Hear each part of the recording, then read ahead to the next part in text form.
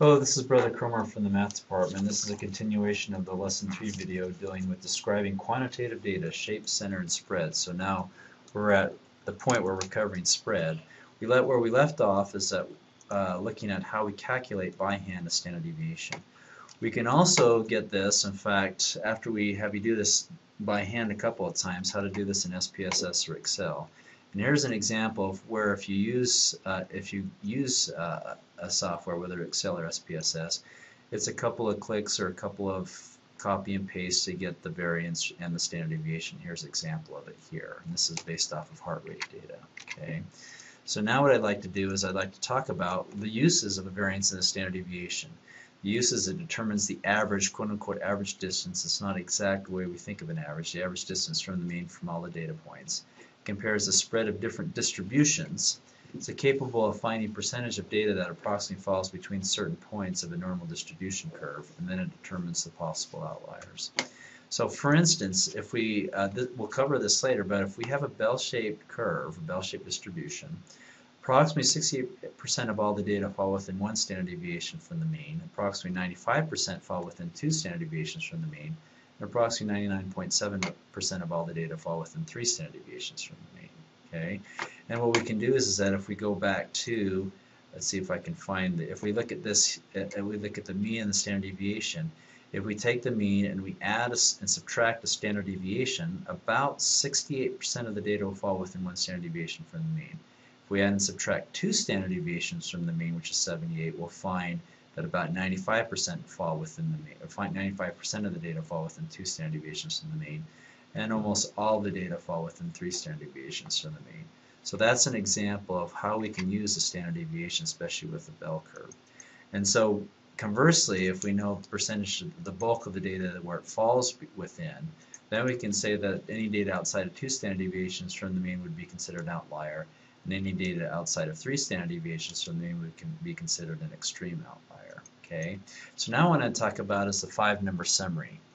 The 5 numbers are the minimum, Q1, which is the 25th percentile, Q2, which is the median, Q3, which is the 75th percentile, and Q4 is the maximum.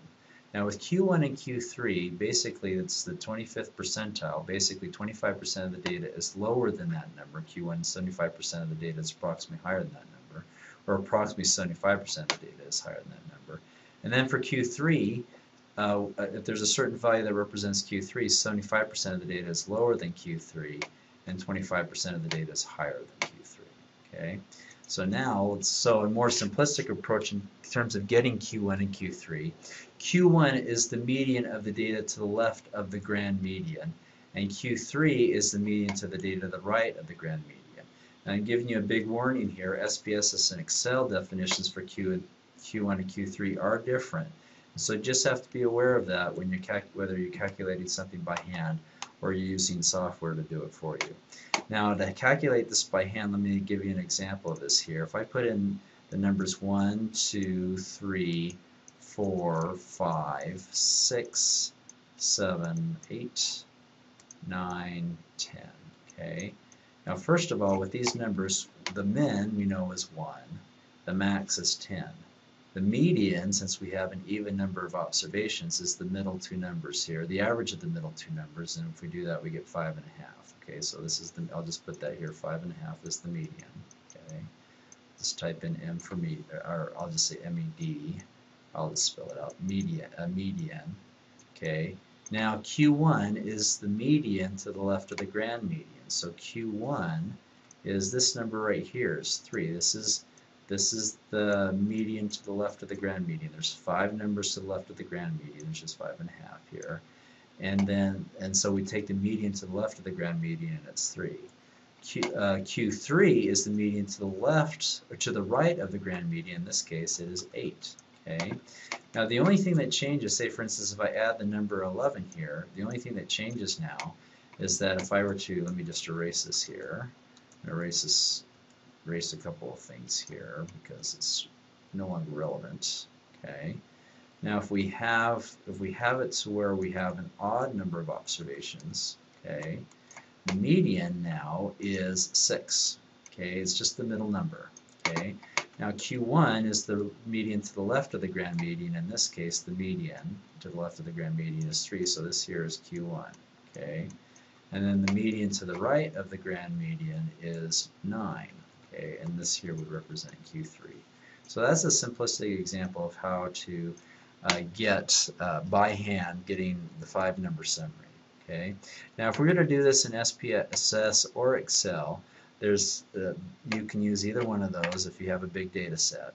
But basically, here's an example that I have from SPSS, the 5-number summary, where you can get the minimum and the maximum, the median. So we have 3 of the 5 numbers here, but then we get the last, our Q1 and Q3 here in this bottom box.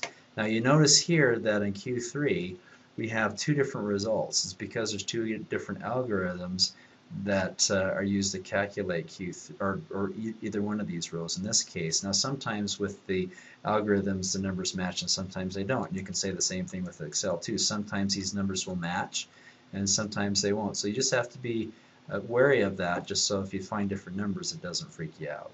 Okay. So then what I'd like to do is talk about the box plots. Now box plots are a graphical representation of the 5-number summary. Where this, so if you look, here's an example of a box plot where this is the minimum, this is Q1, this is Q2, the median, this is Q3, the top of the box, the highest part of the box, and this is the maximum. Now we can get an idea in terms of what type of distribution it is. Say for instance, my rule of thumb is that if we have a median here and the minimum is further away to the median than the maximum is away from the median, then it would be a left skewed distribution. If the maximum is further away from the median than the minimum is from the median, then it could be a right skewed distribution. But if they're about the same, then we can say that they're symmetrical. Okay. Now what I want to do is I'm going to pull up an example briefly here. Now usually if for the whiskers, which is described in the online textbook, the bottom part, this here normally represents the the minimum. And this here represents the maximum. However, if we have stars or dots below or above those whiskers, then the lower point represents the minimum and the highest point represents the maximum. Okay, so you just have to be mindful of that. I think that's primarily you have to worry about that with SPSS, but not so much when you deal with Excel. Okay, and that concludes part 2 of the lesson 3 video. If you have any questions, please speak to your instructor.